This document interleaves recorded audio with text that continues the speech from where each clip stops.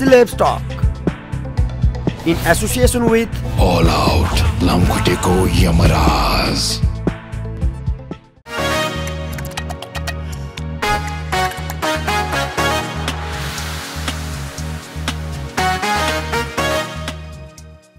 आदरणीय दर्शक महानुभाव नमस्कार। हिमालय टेलिभिजनको सेलेब्स टक शोमा हार्दिक स्वागत गर्छु। म गोपी कृष्ण। आजको बसाइमा तपाईलाई अलिक केही वर्ष अगाडिका गीतहरू सम्झना गराउन चाहन्छु। गीत सङ्गीतको क्षेत्रमा विशेष गरी लोकगीतको क्षेत्रमा लामो समयदेखि सक्रिय हुनुहुन्छ। यद्यपि पछिल्लो समय कता हराउनु भयो भन्ने दर्शक पनि फेरि उत्तिकै हुनुहुँदो रहेछ। उहाँ फेरि उत्तिकै व्यस्त हुनुहुन्छ। त्यस्तो कलाकार आज मसँग हुनुहुन्छ। धेरै वर्ष अगाडि एउटा एक दुई गीतको नाम लिए भने सहजै तपाईलाई सजिलो हुन्छ। माझिदाई पोखरा फेवातालको लामाया साँच्चैको नलाउ भो ख्याल ख्यालको एउटा यो गीत अत्यधिक हिट गीत हो। हङकङ आइडीले अर्को अत्यधिक हिट गीत हो। अब गीतको नाम लियो भने धेरै हुन सक्ला। केही बेरमा अलिअलि सुन्न सकिएछ भने अथवा समयको पाबन्दीलाई हेरेर हामी गीत पनि गाउन लगाउँछौँ। यति भने चाहिँ थाहा पाउनु भएको छ मसँग गायक मिलन लामा हुनुहुन्छ। उहाँलाई स्वागत गर्छु। मिलन सर हार्दिक स्वागत छ। नमस्कार, थ्याङ्क यू सो मच हजुरलाई। हामी त भेट भइरहेको हुन्छ होइन? हजुर। तर दर्शकलाई के लाग्दो रहेछ भने पुराना गायक भन्नु पर्यो होइन? तपाईँहरूलाई पुराना गायक मान्छे त भर्खरको देखिनुहुन्छ, तर गायकीको हिसाबमा एकदमै पुरानो गायक भनिन्छ। पुराना गायकहरू हराए भन्छन्। धेरैको प्रश्न एउटा छ, मिलन लामा पनि कता हराए? तर मैले तपाईँलाई जति भेट्छु बुझ्छु, दिनौँ जसो साङ्गीतिक क्षेत्रकै लागि व्यस्त हुनुहुन्छ। फेरि लाइभ दोहोरी रेकर्डिङ भइरहेछ अथवा अफिसियल गीत रेकर्डिङ भइरहेछ, देश विदेशका कार्यक्रममा भइ नभइ छ। किन यो प्रश्न आउँछ कि कता हरायो भन्ने? मैले अहिले बल्ल पत्ता लगाएँ कुरो। म आफूलाई चाहिँ खुब व्यस्त ठान्थेँ। अब खालि म चाहिँ के भयो भने खालि विदेशको कार्यक्रम। ओहो साथीले विदेशमा बोलाइदिएपछि हो पनि साट्दाखेरि अलि धेरै पैसा पनि हुने नेपाली साट्दाखेरि। तर त्यसो गर्दा के हो भने त्यो विदेशमा गर्ने कार्यक्रमहरू चाहिँ मिडियामा नआउने रहेछ। अब मैले अस्ति पनि एउटा इन्टरभ्यू बनाएको थिएँ, रगत त हाम्रो औँलामा काट्दा पनि लाग्छ, खुट्टाको औँलामा काट्दा पनि रगत आउँछ, तर रगत पम्प चाहिँ केले गर्छ भने मुटुले गर्ने रहेछ नि त। त्यसैले राष्ट्रिय मिडिया भनेको काठमाडौँमा छ। त्यो काठमाडौँ र यो राष्ट्रिय मिडिया भनेर चाहिँ हाम्रो मुटु जस्तो रहेछ क्या, जसले रगत चाहिँ सञ्चार गर्ने रहेछ। त्यसैले सञ्चार माध्यम भनेको होइन रहेछ क्या। यही कारणले भनेको होला। त्यसले अनि म के भयो भने खुब मैले रमाइलो दिइरहेको छु। चाहे त्यो युएसए हो, चाहे त्यो युके हो, चाहे त्यो अस्ट्रेलिया हो, चाहे त्यो जापान हो, चाहे त्यो गल्फको खाडी राष्ट्र हो, तर म त निरन्तर म खटिरहेको छु। त म त सधैँ जनताको माझमा छु, श्रोताको दर्शकको माझमा छु भनेर म मक्ख पर्थेँ, तर होइन रहेछ। त्यहाँनिर चाहिँ किन सीमित मान्छेहरू जसले त्यो कार्यक्रम सो हेर्नुभयो त्यति मान्छे मात्रै, उहाँले आफ्नो टिकटकमा यसो बनाउनुहुन्छ त्यति मात्र। तर बृहत्तर रूपमा आउने त मिडियाबाटै आउने रहेछ। जस्तै आज हाम्रो सेलेब्स सो भने जस्तै विभिन्न छन् नेपालका सोहरू, यहाँ आउनु पर्ने रहेछ, जहाँ आउनलाई म ढिलो भएँ। कति वर्ष लागेछ यो बुझ्नको लागि? म त्यतै भुलिरहेँ, त्यतै रमाइरहेँ, तर मैले धेरै गल्ती गरेको छु। अहिले चाहिँ म पछिल्लो 1-1.5 महिनादेखि म एकदमै यो राजधानीमै बसेर अहिले तीजको धेरै ठाउँबाट कार्यक्रमहरू पाएको थिएँ मैले चाहिँ अब त्यो नभएर मेरो गुमेको जुन चर्चा, गुमेको एउटा चाहिँ भनौँ न श्रोता दर्शकले जुन म हरायो मिलन लामा कहाँ खै भन्ने कुरालाई जवाफ दिनको लागि म काठमाडौँ बसिरहेको छु। कार्यक्रम पाए पनि विदेशको अहिले चाहिँ नकारेको त होइन, अलि दिन चाहिँ साथीहरूलाई भनसुन गरेर दसैँ तिहारतिर आउँछु भनेर म अहिले मिडियामा आइरहेको छु। तपाईँ अहिले भन्यो युएसए होस्, अस्ट्रेलिया होस्, हङकङ होस्, हङकङको त स्टेजमा पुगेर हङकङ आइडीले अब त बिर्सेछ मलाई सोल्टीले भनेर गीत गाउनु भयो। जति स्टेजमा जति त्यो कार्यक्रममा आए त्यतिले अपडेट भए होइन, आइरहनु भएको छ भनेर, तर दर्शक अपडेट हुन पाएनन्। अफिसियल गीतहरू पनि त चल्न नसकेका हुन् कि ल्याइरहनु भएको छ कि छैन? अथवा अहिले त के छ भने युट्युबमा, टिकटकमा, फेसबुकमा अलिक बढी हेरियो, भाइरल भयो भने चाहिँ अनि बल्ल यो गायक पनि आइरहेको रहेछ है भन्छ। भनेको तपाईँको नआएर नदेखेको हो कि आएर पनि नदेखेको? आएर पनि नदेखेको, यही कुरा मैले बुझ्न नसकेको रहेछ। जस्तै अब राष्ट्रिय मिडियाहरूमा जहाँ गएर मैले प्रचार गर्नुपर्ने थियो, मेरो गीत आउँदैछ अथवा आयो अथवा आइसकेको छ, यति दिन भयो भन्नलाई मैले जानिन छ क्या। त्यसले गर्दा मैले चाहिँ अहिले त्यो कोसिस बिचमा मैले धेरै गीतहरू ल्याएँ नि सर। जो 2-1.5 वर्ष अगाडि मैले जुलुम कर दिया, बर्दिया जुलुम कर दिया भन्ने निकालेको हो। अनि गए साल सायद तपाईँको गृह जिल्ला होला के अरे नवलपुर दाउन्ने डन्डा काउसती, तिमी मेरो डाक्टर तिमी औषधि, हेर्नुहोस् त कति राम्रो गीत थियो। तर त्यो मैले मिडियामा लान सकिनँ। मेरो अवधारणा के भयो भने हिजो हामी त जब गीत रिलिज भएपछि झोलाझोलामा क्यासेटको चक्का बोकेर गङ्गपुको चाहिँ बस पार्कमा गएर चाहिँ नाइट बसको ड्राइभरहरूलाई चालक सहचालकलाई ल यो गीत चाहिँ बजाउँदै जानु पैसा पर्दैन भनेर प्रचार गरेको मान्छेहरू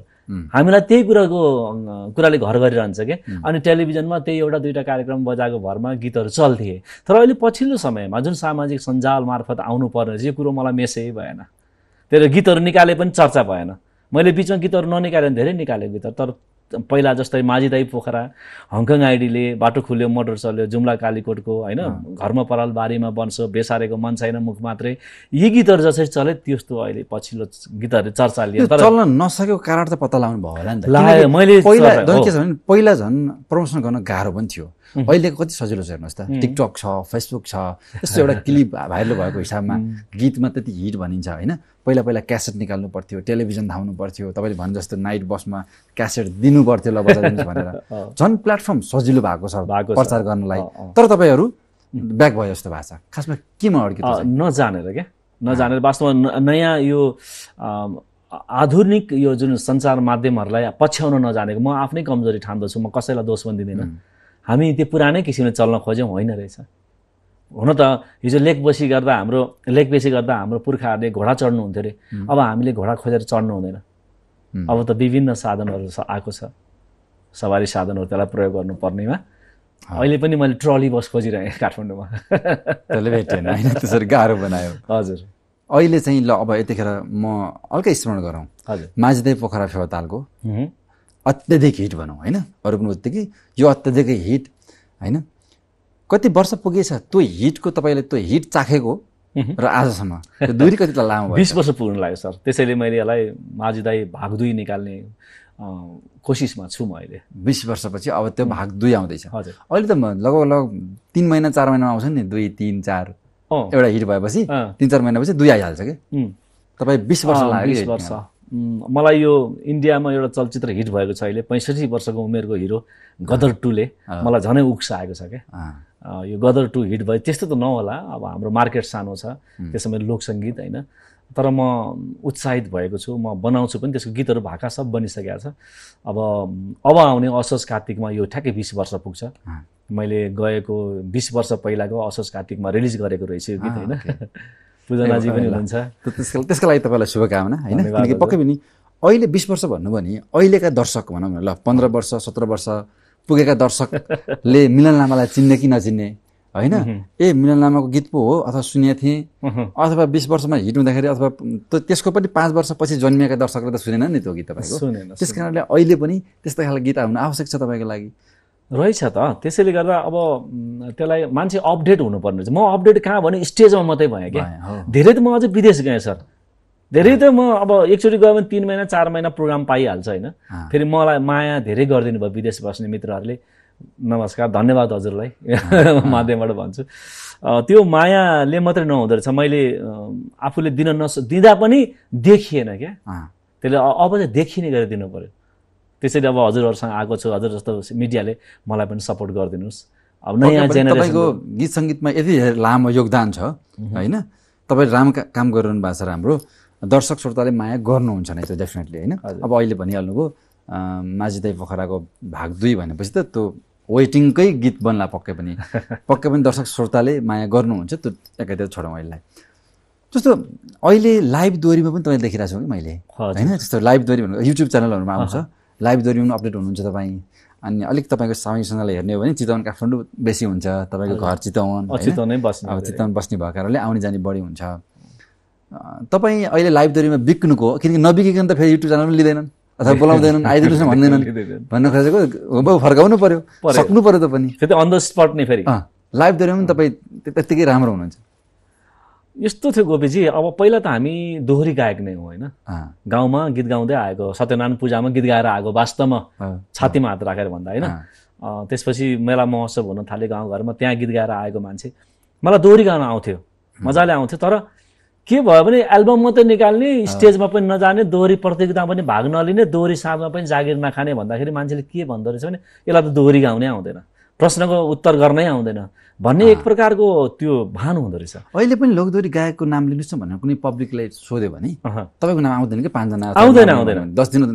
किन भन्दाखेरि तपाईँले गाउनुहुन्छ होला तर तपाईँलाई अर्कै खालको लोकधारकै गीत गाउने तर अर्कै गायकमा राखिदियो कि लोकदोरी गाउने गायक भन्यो भने ठ्याक्कै त्यो लिस्टमा नराख्ने आउँदैन एल्बमबाट हिट भएको। जस्तै अहिले हाम्रो नाम लिनु पर्यो लोकप्रिय गायक प्रकाश सपुत उहाँ भाइ त खतरा हुनुहुन्छ दोहोरी गाउनमा माहिरै हुनुहुन्छ म धेरै मान्छु उहाँलाई तर अहिले उहाँलाई यसो परिचय गर्दा उहाँको पनि नाम आउँदैन दोहोरी गाउने कलाकार भन्दा सरर राजुको परिवारदेखि सरर आउँछ होइन तर प्रकाश सपुत र मेरो नाम छुटिरहेको थियो म त अहिले आएर अपडेट भयो अब तर आउँछ उहाँलाई मजाले आउँछ दोहोरी गाउन आउँछ अघि अब नयाँ पुस्ताले विष्णु माझीले दोहोरी गाएकै देखाएको छैन। विष्णु माझी त प्रतियोगितामा टप जहिले पनि जित्ने हो। तपाईँसँग प्रसङ्ग पनि भयो 20 वर्ष पुरानो भनिसकेपछि तपाईँ पनि उतातिरको विष्णु माझीसँग गाउने अवसर के थियो हामीले थाहा नपाएको हो कि अलिअलि अब 1-2 गाउँदाखेरि त्यति धेरै सस्तो पनि हुँदैन सङ्गत कतिको भयो खासमा? मेरो चाहिँ कस्तो भयो भने म धेरै चितवन बस्ने हजुरलाई थाहै छ चितवनै बसेर काठमाडौँ धाउने मान्छे। विष्णु माझीज्यूसँग स्टेजमा पहिला भेट हुन्थ्यो म चाहिँ अतिथि कलाकार भएर माझी दाई पोखरा गाउन जान्थेँ उहाँहरू चाहिँ प्रतियोगी भएर आउनुहुन्थ्यो कि म त्यतिखेर लाइभ दोहोरी गाउनु भाग लिएर आउनुहुन्थ्यो कि तर उहाँको त्यो स्वर र त्यतिखेर पनि मेरो दिमागमा आउँथ्यो अघि पछिल्लो समयमा चाहिँ सायद जुर्या छैन भनौँ न एउटा गीतमा मेरो एउटा गीतमा चाहिँ सानो बुवाले चाहिँ हालिदिनु भएको थियो त्यो एउटा राष्ट्रिय गीत थियो त्यसमा पैसा पनि लिनु भएन त्यतिखेर धेरै पहिला मलाई लाग्छ त्यो पनि 20 वर्षै भयो होला बिबी अन्दाजीको चाहिँ उ थियो त्यही नै हो तपाईको यदि स्वर एउटा सानो स्वर मिसिएको भने थोरै त्यो कोरस हालिदिनु भएको थियो यति उहाँले एउटा कोरस हालिदिनु भएको थियो बिचमा किन जुरेन खासमा? त्यस्तै भयो अब त्यो मेरो कर्ममै लेखाएर रहेनछ अब भनौँ न भोलि भविष्यमा जुर्न पनि सकिन्छ होइन अब उहाँसँग गाउन पाएको छैन जस्तो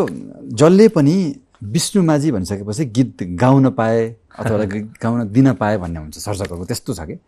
तर मिलन लामाको यो 2 दशकको यात्रा अथवा योभन्दा बढीको यात्रामा एकपटक पनि अफिसियल गीतसँगै बसेर गाउनु भएन खासमा के अब पालो आउँदैछ कि आउँदैन? उहाँसँग सदैव मेरो इच्छा रहन्छ होइन रहिरहनेछ तर त्यस्तै उहाँसँग गाउने भनेपछि सबै कुरो तारतम्य कुराहरू मिल्नु पर्यो होइन उहाँलाई दिनुपर्ने पारिश्रमिकदेखि लिएर सबै कुरो तयार हुनु पर्यो होइन अब त्यो चाहिँ अहिलेसम्म मैले पनि खासै यो गीत चाहिँ विष्णु बहिनीलाई गाउन दिन्छु अथवा विष्णु माझीलाई गाउन दिन्छु भनेर मैले पनि गीत लेखेको छैन र मेरो गीतहरू प्रायः म आफै बनाउँछु नि त त्यस्तै किसिमले तयार गरेर पहिला गीत बनाउने हो त्यसपछि समय अनुकूल हेरेर मैले जो सहज हुन्छ उहाँलाई बोलाउने मेरो प्रचलन छ क्या। अब अहिलेको कुराकानी गर्ने हो भने 3 लाख रुपैयाँ दिन्छु भन्दा पनि विष्णु माझीले चाहिँ अर्काको गीत गाएकै छैनन् अरे भन्ने कुरा सुनिन्छ चर्चा। हजुर 1 लाख लिन्थिन अरे 2 लाख लिन्थिन भन्ने थाहा थियो तर 3 लाख दिन्छु भन्दा पनि नगाउने यो अलिक तपाईँलाई के लाग्छ? यो इन्डस्ट्री नेपाली मार्केटभित्र यो बढीको पनि पारिश्रमिक बढीको पनि अझ बढी मैले अहिले हजुरको मुखबाट सुने हो 3 लाख लिनुहुन्छ अरे भनेर होइन 2 लाख भनेर सुनेको थिएँ मैले तर मसँग प्र्याक्टिस छैन त्यो कुराहरू। यदि मैले गीत तयार भयो विष्णुजी गाउनु पर्यो भनेर सल्लाह गर्न गए खण्डमा मलाई के भन्नुहुन्छ त्यो भोलिको भविष्य कुरा मलाई थाहा भएन तर उहाँले जुन किसिमले रिजर्भ बस्नु भएको छ नि त्यो उहाँको व्यक्तिगत कुरा हो एउटा नैसर्गिक अधिकारको कुरा हो। म यो नेपालमा मात्रै यो प्रचलन नभएको हो यो नौलो कुरो लाग्यो हो होइन पाइन्छ म पर्दा लाएर गीत गाउँछु अनि यति पैसा लिन्छु भन्न पाइहाल्छ नि दिने नदिने व्यक्तिगत कुरा हो होइन। तपाईँको विदेशतिर यो हेभी मेटल्स भन्ने गाउने गायकहरू मेरो छोरो त्यो गायकको फ्यान रहेछ एकदिन मैले हेरेँ जो सिङ्गरको कलाकारको गायकको मुखै छैन क्या मुकुट लाएर गाइरहेछ सायद त्यो सिङ्गरलाई बाहिर निस्क्यो भने कसैले पनि चिन्दैन होला तर ऊ यति हिट रहेछ कि मुकुट लाएर गाउने सिङ्गरहरू पनि छ नि त्यो उहाँको इच्छा हो होइन मुकुट लाएरै अब म गाउँछु भने त अब त्यो मुकुट हेरेर चिन्ने रहेछ क्या फ्यानहरूले भने त्यो मानिसमा एउटा अनौठो एक प्रकारको स्वभाव हुन्छ अब आफ्नो उहाँको व्यक्तिगत स्वभावप्रति मेरो कुनै अब तपाईँ एउटा सर्जक पनि हुनुहुन्छ होइन तपाईँ व्यावसायिक रूपमा अर्काको गीत गाउने मात्र होइन आफैले गीत बनाउने गीत गाउने अथवा महिला कलाकारलाई गाउन दिने हो। त्यस कारण मैले सोधेँ भने यदि भोलि भेट भएको खण्डमा 3 लाख रुपियाँ लिन्छु मिलन दाई अथवा मिलन लामाज्यू मलाई यदि चाहिन्छ भनेको खण्डमा मिलन लामा अगाडि सर्नुहुन्छ कि नै 3 लाख रुपियाँ दिनको लागि? अहिलेको परिस्थितिमा सक्दिनँ म किन मसँग छैन किनभने अहिलेको गीत सङ्गीत चाहिँ लगानी अब विष्णुजीसँग गाउने ठुलो धोको हुनेहरूले त अब गर्नुहुन्छ आफ्नो मनको इच्छा पूरा गर्न मान्छे जे पनि गर्छ नि होइन र तर अहिले 3 लाख रुपियाँ दिएर चाहिँ मैले अहिले किनभने लगानी मात्रै हो रिटर्न छैन नि त अहिले युट्युबमा गीत चल्छ भन्ने पनि छैन होइन त्यही भएर अहिलेको अवस्था चाहिँ म यो 3 लाख प्रति म अहिले म सक्षम सकिँदैन अहिले त्यो 3 लाखमा त अरूको गायिकालाई थोरै दिएर भिडियो बनेर पब्लिसिटी पनि सकिन्छ होला उस्तै गरे त्यस्तै होला तर यो विषयमा धेरै नबोलौँ किनभने उहाँको व्यक्तिगत कुरा हो होइन उहाँले 5 लाख भन्नु नि पाउनुहुन्छ मैले भने त स्वेच्छा भोलिबाट म गीतै गाउँदै सन्यास लिन नि पाउनु भयो होइन अथवा भोलिबाट आएर अब म 1 महिना चाहिँ म 1 महिना भाका दिन्छु 1 महिनाको भाकाभित्र दिनको 2टा गीत गाउँछु तर 1 पैसा नलिकन गाउँछु पनि त भन्नु पाउनु भयो यही कुरा मैले तपाईँलाई मिलन लामाले जिन्दगीमा सबभन्दा बढी पारिश्रमिक लिएर कति गाउनु भएको थियो यदि मिल्छ भने भनिदिनुहोस्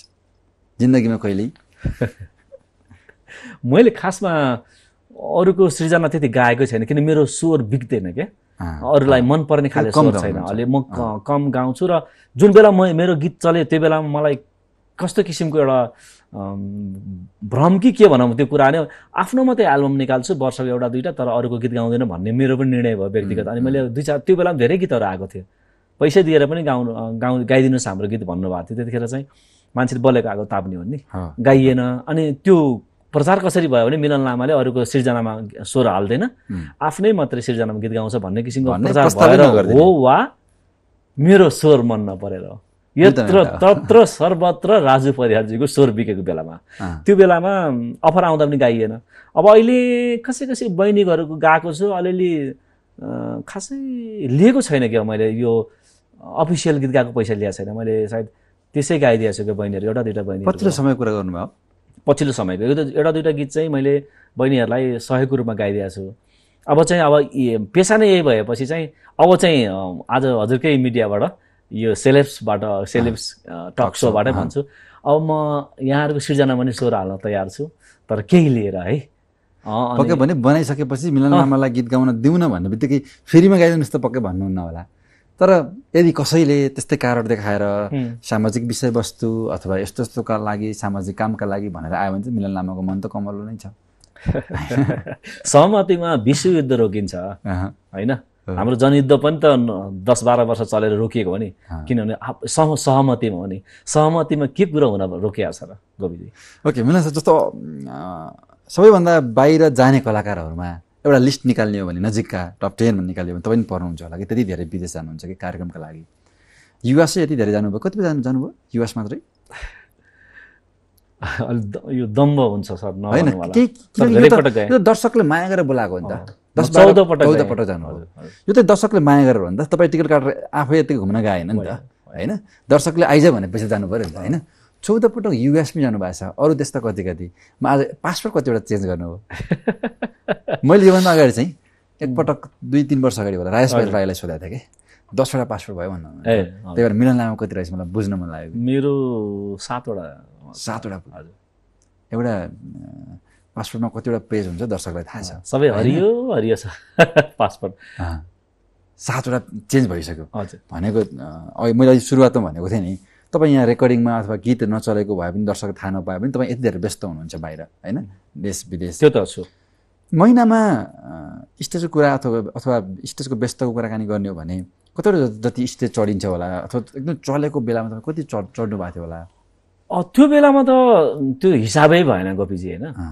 तर अहिले चाहिँ पछिल्लो समय चाहिँ म नेपालमा चाहिँ मेरो सोहरू एकदम घटेको छ होइन लगभग एकदम कम्ती भएको छ नेपाल विदेशतिरले धान्नेको हो होइन विदेशतिर पनि अब कलाकार मेरो अरू पेसा छैन नि त अनि फेरि म जहाँ गए पनि फर्किरहेको छु नेपालै होइन ऊ नेपालै फर्किरहेछ उसलाई दुःख होला भनेर साथीहरूले बोलाउनुहुन्छ कि लोसार आउँदा नयाँ वर्ष आउँदा दसैँ आउँदा तिहार आउँदा विभिन्न सिजनमा नेपाली नयाँ वर्षमा इङ्ग्लिस नयाँ वर्षमा सम्झिनुहुन्छ के त आउने हो त भने आजभोलि चाहिँ उहाँहरूले सम्झिन पनि धेरै मूल्य चुकाउनु पर्ने भयो किनभने जहाज भाडा धेरै महँगो भएर आयो हेर्नुहोस् अमेरिका क्यानाडा जान 3 लाख रुपियाँले नभ्याउने भइसक्यो युरोप जान 2 लाख लाग्ने भयो त्यहाँ बोलाएर अझै उल्टो पारिश्रमिक दिएर पठाउँदाखेरि त अलिअलि पारिश्रमिक भनेर म तोकेर त मैले गरेको छैन तर उहाँहरूले यहाँ लगाइदिनुहुन्छ कि फुल अब हाम्रो लोकसङ्गीतमा त्यो चलेको प्रचलन पनि हो अनि यहाँ लागेको पैसाले मैले सबै त राख्दिनँ मैले अलिअलि समाजसेवा पनि गर्छु अनि मेरो पनि घर चलेको छ अब हेर्नुहोस् गीतै गाएर अरबपति हुने भन्ने त होइन रहेछ, किनभने 3 करोड नेपाली हाम्रो पब्लिकै छैन नि त श्रोताहरू। हाम्रो भाषा चल्ने भनेको अलिअलि त्यो भुटानमा हो, त्यो भारतको अलिअलि आसाम देहरादुन साइडतिर हाम्रो सबभन्दा ठुलो कुरो के भने देश भाषा चल्नुपर्ने रहेछ। भाषा तपाईँको गरिबी राष्ट्र भयो भने त्यो देशको भाषा चाहिँ धेरै राष्ट्रमा बोलिन्छ भने त्यहाँको सङ्गीत पनि चल्ने, साहित्य चल्ने रहेछ। विभिन्न साहित्यका कृतिहरूले नसोचेको उपलब्धि प्राप्त गर्ने रहेछ। तर हाम्रो भाषा धेरै देशमा चलेन, त्यसैले गर्दा हामी पछि पऱ्यौँ। जब हाम्रो छिमेकी भारतीय चलचित्र अथवा भारतीय कलाकार साहित्यकारलाई धेरै राम्रो छ, उहाँहरूको आफैमा पनि देशभित्र धेरै पब्लिक मार्केट ठुलो र उहाँको भाषा त कति देशमा चल्ने। धन्न हाम्रा नेपाली दाजुभाइहरू विभिन्न देशमा हुनुहुन्छ र तपाईँहरूलाई बोलाइदिनुहुन्छ। हजुर हो नि, त्यसमा पनि अब विभिन्न क्याटेगोरिज छ होइन। अब सिनेमाको गीत गाउने हुनुहुन्छ, गायकै कुरा गर्दा अब तपाईँको चलचित्र गीत गाउने छुट्टै हुनुहुन्छ, अब आधुनिक गाउने छुट्टै हुनुहुन्छ, गजल गाउने छुट्टै हुनुहुन्छ, अनि लोकगीत गाउने छुट्टै हुनुहुन्छ, दोहोरी गाउने छुट्टै हुनुहुन्छ। दोहोरी लोकगीतमा पनि पूर्वतिरको लोकगीत, पश्चिमतिरको लोकगीत, देउडा लोकगीत, त्यो आफ्नो अझ हामी टुक्रा छौँ कि। त्यही म भन्छु नेपालमा राष्ट्रिय कलाकार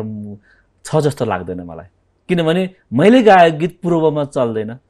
देउडा क्षेत्रमा चल्दैन। मैले जुन ढङ्गको गीत गाउँछु नि, देहातमा त चल्ने कुरै भएन। तपाईँ देहातमा हुने मेला महोत्सवमा खेसारी लालजीहरू आउनुहुन्छ होइन, त्यहाँ चाहिँ उतैतिर बिहारतिरका स्टारहरू आउनुहुन्छ। तर हाम्रो देश त पछि जोडिएको हो नि त, 2200-2300 राष्ट्रबाट जोडिएको देश हो, पछि एकीकृत देश हो नि त, एकीकरण गरेको हो। त्यसले गर्दा त्यो एकीकरण गर्दाखेरि मान्छे त फरक रहेछ नि, भाषा त फरक रहेछ नि। त्यसैले गर्दा राष्ट्रिय स्तरमा नेपालको देश सानो भए पनि यो 3 करोड भए पनि चल्थ्यो बाबा, पैसा कमाउँथ्यो। तर एउटा गीत चाहिँ सबैतिर चल्दिएको हो, चल्दैन। तपाईँ म कहिलेकाहीँ त्यो बिहारतिर के अरे यो 12 पर्सातिर गएँ भने, ठोरीतिर पनि गएँ भने एउटा गीत चाहिँ भोजपुरी गाइदिनुहोस् है भन्नुहुन्छ। ठोरीमा नेपालीहरू हुनुहुन्छ नि, त्यहाँ ठोरीमा म गीत गाउनु गएको छु, एउटा भोजपुरी तपाईँले अरूकै भयो भने गाइदिनुहोस् भनेर मैले त्यो अरे जैसन सोचले रहनी वैसन धनिया मोर बाडी हो सावर नगोर बाडी हो, यो गीत खुब गाउँथेँ म होइन। मादलमा भए पनि प्याटसेट बजाएर पनि गाउँथेँ। तर सङ्गीत, नेपाली भाषा सङ्गीत भनेको के भने भेगीय छ के, भेगको छ होइन। अब तपाईँ राप्ती अञ्चलमा चल्ने सिङ्गारू टप्पा होइन, मैले अझ त्यो जुलुम गरिदिया भने गीत, किन मैले जुलुम गरिदिया भने सुन्दा हिन्दी शब्द लाग्छ, तर त्यहाँको थारू जातिहरूले गरिदिया नै भन्नुहुन्छ क्या। मैले थारू जाति समुदायलाई टार्गेट गरेर गीत हो नि त। बरदिया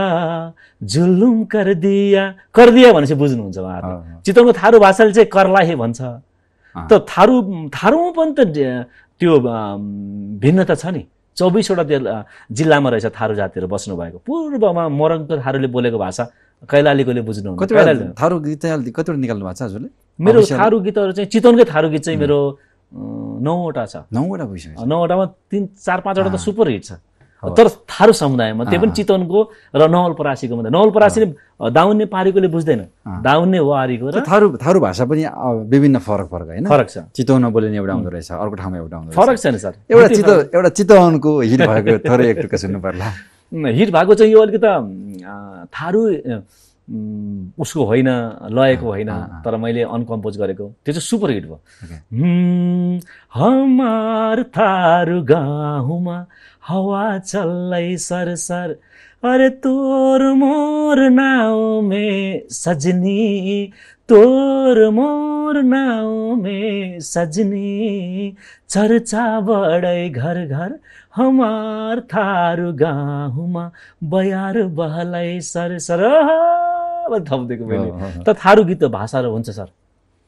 थारूकै चाहिँ के अरे, केहु न बनाई केहु न बनाई राम का बिगाड़ल बतिया, अरे केहु न बनाई राम का बिगाड़ल बतिया। यो चाहिँ ठेट थारू गीत हो। तपाईँ अब चितवनवासी त्यहीँ हुर्किएपछि त अब चितवन त्यो ठाउँमा ठ्याक्कै थारू समुदायको बिचमा हुर्किएपछि त अब नआउने भन्ने कुरा भएन। आफैले शब्द लेख्दै आफै पनि गाउनुहुन्छ। यो सबै शब्द सङ्गीत मेरो आफ्नै हो। 9वटा गीत लेखेर दिएको पनि मैले मलाई थारू भाषा प्रष्टै आउँछ। मलाई लाग्छ अहिले भर्खर म पछि जन्मेका थारू समुदायकै सन्तानलाई भन्दा मलाई धेरै आउँछ किन म थारू गाउँमा जन्मेँ प्रपर थारू गाउँमा यतापट्टि आधा चाहिँ अरू जातिहरू हुन्थ्यो आधा चाहिँ थारू गाउँमा म थारू गाउँको बिचमा नजिक जन्मे हुनाले सानोमा खेल्ने वन जाने खोला जाने होइन साथी नै उहाँहरू हुनुभयो स्कुल जाने थारू आउँछ मलाई ओके यो त गीत सङ्गीतको कुरा एकैछिन फेरि अहिले केही गीत सुनाउला तपाईँको होइन यो जस्तो अहिले लोकदोहोरी गीतहरूलाई संरक्षण गर्ने गायकहरूलाई संरक्षण गर्ने विभिन्न सङ्घ संस्थाहरू छन् क्या कता कता सङ्घ संस्थातिर पनि खासै अपडेट देख्दिनँ कि म मिलन लामालाई राष्ट्रिय लोक तथा दोहोरी गीत प्रतिष्ठान छ प्रतिष्ठानका विभिन्न हाँगाहरू छन् समितिहरू छन् यता सङ्गीतकर्मी सङ्घ छ होइन गीतकार सङ्घ छन् तर त्यति धेरै अपडेट नभएको हो कि कतै सानो साधारण सदस्य भएर पनि बस्या हो कि प्रतिष्ठानतिर त तपाईँ अपडेट हुनुपर्ने हो यतिको गायक तपाईँलाई बोलाउनु पर्ने हो तपाईँ जानुपर्ने हो खासमा किन होइन बोलाउनुहुन्छ संस्थाप्रति मेरो कुनै विमति छैन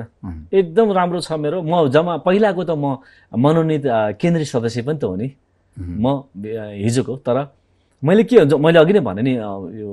कुराकानी क्रममा म बिचमा धेरै विदेश गएँ कि कोही वर्ष त 8 महिना विदेश हुने युके गए युकेबाट अमेरिका अस्ट्रेलियाबाट यसरी घुमेर यसरी हिँड्ने त्यो कुरा पनि आएन कि मिडियामा र त मिलन लामा यसरी घुमिरहेछ भनेको पनि थाहा भएन त्यसको कारणले गर्दा म जब समय दिन सकिन्न भने त्यो ओहदा समातेर पदमा बसेर नि काम भएन नि कसैको गल्ती छैन मेरो आफ्नै कारणले आजै पनि आज चाहिँ यो तीजको चाहिँ भोज खाने कुरा थियो हाम्रो प्रतिष्ठानको केन्द्रीय कार्यालय माथि उसमा टोखामा त्यहाँ सबै कलाकार जानु मलाई पनि बगैदाको निमन्त्रणा थियो त्यहाँ पनि जानु पर्ने अस्ति आदरणीय कलाकार नारायण रायमाझी दाईको चाहिँ एकल साँझमा बगैदाको मलाई चिठी आएको थियो फोन पनि आएको तर मेरो घरयासी कारणले गर्दा म एक दिन अगाडि नै चितवन जानु पर्यो हो त्यस्तो कुरामा छुटेको हुनाले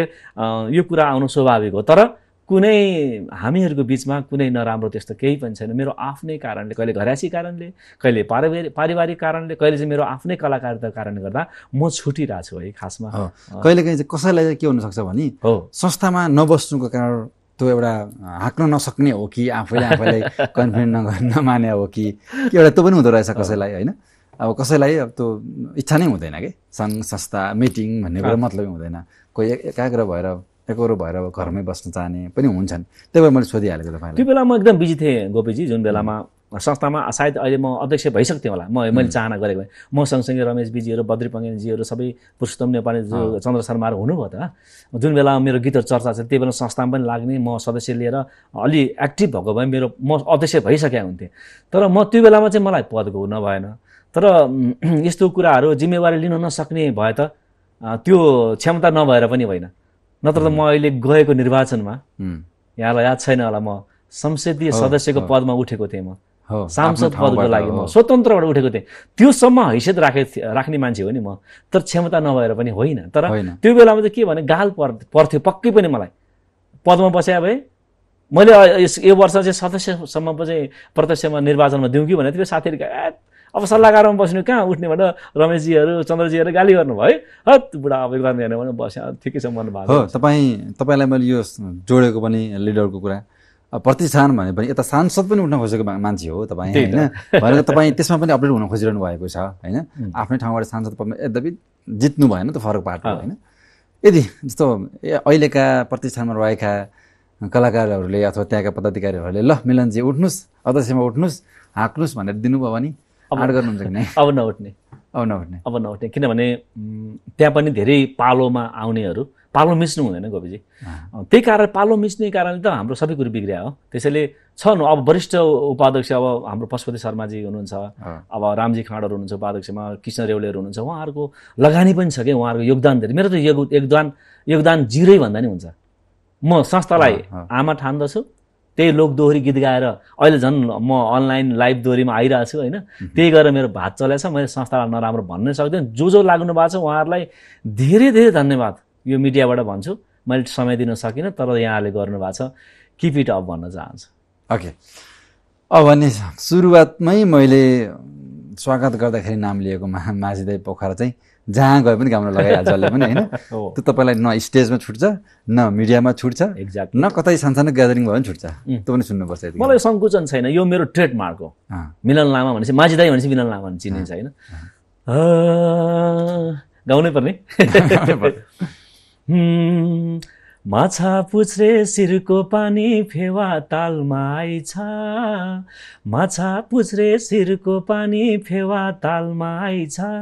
झल्को किन लाग्यो भन्थे भेट हुन पो रहेछ माझी दाई पोखरा फेवा तालको लामाया साँच्चैको नलाम्बो ख्याल ख्यालको ए माझी दाई पोखरा फेवा तालको लामाया साँच्चैको नलाम्बो ख्याल ख्यालको। ठ्याक्क त्यो बेलामा यो गीत हिट हुँदाखेरि तपाईँ पोखरा कति पटक जानुहुन्थ्यो महिनामा? होइन, म त्यो बेलामा धेरै पटक गएँ, पहिले गएको थिएँ। अब त्यो बेलामा हामी स्कुलको अब त्यो एसएलसी के अरे टेस्टको परीक्षा दिएपछि अनि 10 कक्षाको विद्यार्थीलाई भ्रमण गर्ने लाने ठाउँ नै प्रमुख ठाउँ नै पोखरा थियो। हाम्रो विद्यालयबाट पनि हामी त्यहाँ गएका हौँ र पटक अरू बेला पनि गएँ। म त्यहाँ मेरो साथी काम गर्नुहुन्थ्यो पोखरामा, मेरो गाउँको साथी पर्यटनमा हुनुहुन्थ्यो त्यो र पछि म अलिकति पर्यटनसँग नजिक। त्यो गीत हिट भएपछि झन् त्यहाँका प्रोग्राम पनि बोलाइयो कि कति नि त्यसपछि तपाईँलाई बढी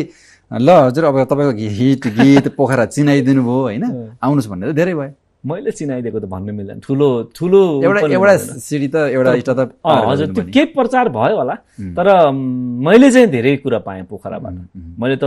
स्वर्गीय लोककवि अलिमिया ज्यूको अहिले हामीसँग भौतिक शरीर छैन, उहाँले दिनुभएको ताम्रपत्र छ मसँग, फेवा व्यवसाय सङ्घले दिनुभएको मेहरमान श्रेष्ठ अध्यक्ष हुनुहुन्थ्यो, मलाई अझै पनि याद छ।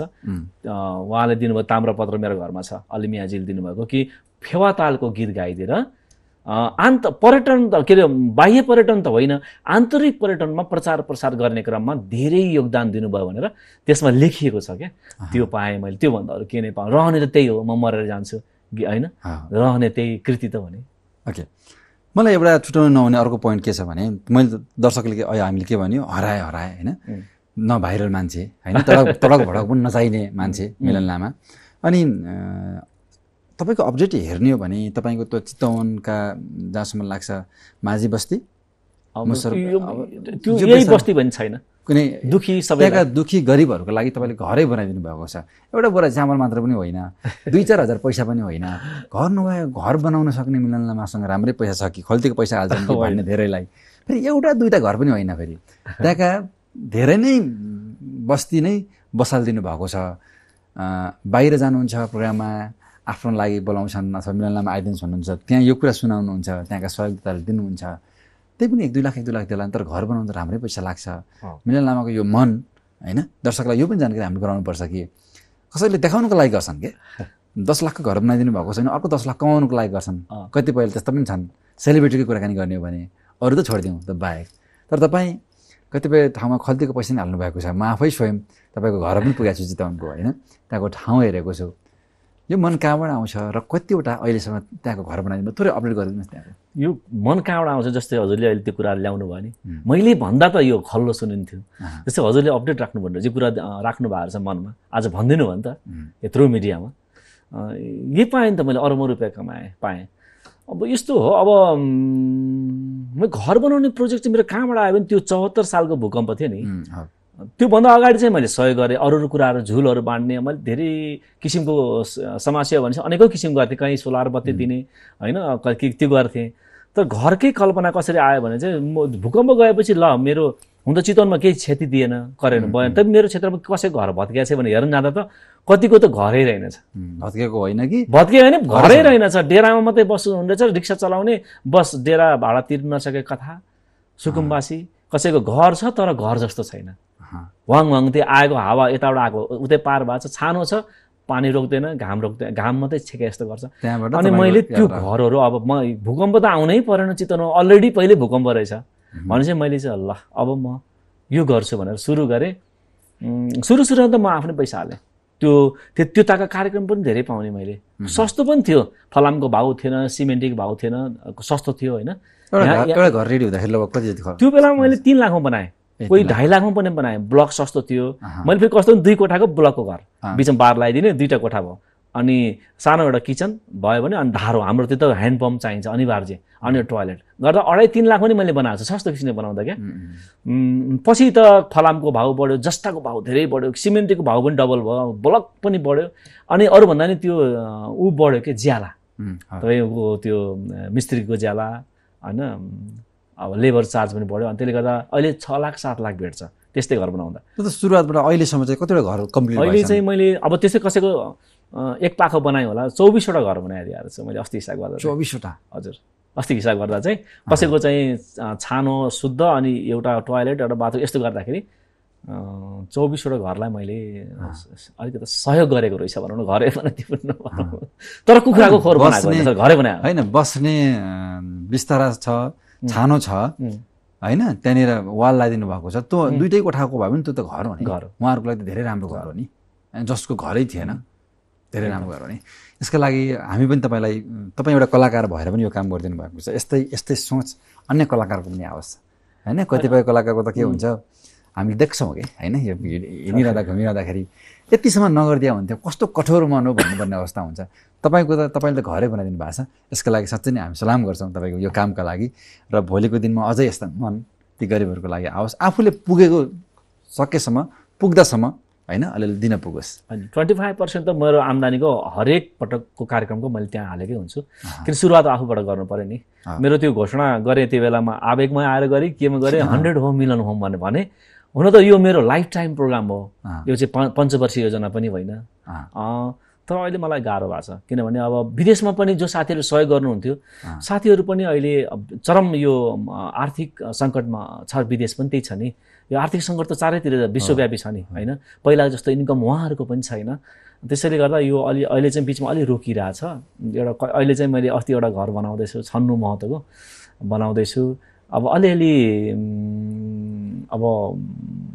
यसलाई चाहिँ अलि सुस्तीपना आएको छ तर मेरो मन हारेको छैन मेरो जीवनकालभरिको यो चाहिँ योजना हो परियोजना हो यसलाई गर्छु सक्दाखेरि गर्ने हो फेरि अब यसमा कर भने तपाईँ सरकार त होइन होइन एउटा व्यक्तिले त्यति गर्नु ठुलो कुरा हो सक्दासम्म गर्ने हो र अब अन्तिम छौँ हामी अन्तिममा एउटा मिठो अब गीतै सुनेर जाने हामी मैले अस्ति पनि गाएको थिएँ मलाई एउटा गीत खुब निकाल्ने रहर छ अहिले ओके मैले अस्ति एउटा गीत निकालेको थिएँ अहिले यो युवा पलायनको बारेमा यो गीत निकाल्दैछु यो पनि अब कहिले हुन्छ होइन मान्छे मरेर होइन मेरो गाउँ खाली भएको लडाईँ चलेर होइन मेरो गाउँ खाली भएको भेटिँदैनन् युवा युवती खै कहाँ गएको ए सरकार भन न यो के भएको ए सरकार भन न यो के भएको मान्छे मरेर होइन हाम्रो देश खाली भएको। यो गीत आउन बाँकी हजुर लेख्दैछु अहिले यसको पनि शुभकामना। यो समय दिनुभयो धेरै धन्यवाद दिन चाहन्छु। पक्कै पनि व्यस्त समय थियो अहिले भन्नु हुनुहुन्थ्यो होइन रेकर्डिङहरू छन् विभिन्न काममा व्यस्त हुनुहुन्छ फेरि बसाइ चितवनमा छ केही समय छुट्याएर आउनुहुन्छ त्यो समय दिनुभयो धेरै धेरै आभार प्रकट गर्न चाहन्छु। धन्यवाद। आज सेलेब्स मिडिया भन्ने नि आएर बोल्न पाएँ आदरणीय यो प्यारो संस्था यो हिमालयन टेलिभिजन लगायत सम्पूर्ण श्रोता दर्शक लगायत हजुरलाई पनि धन्यवाद।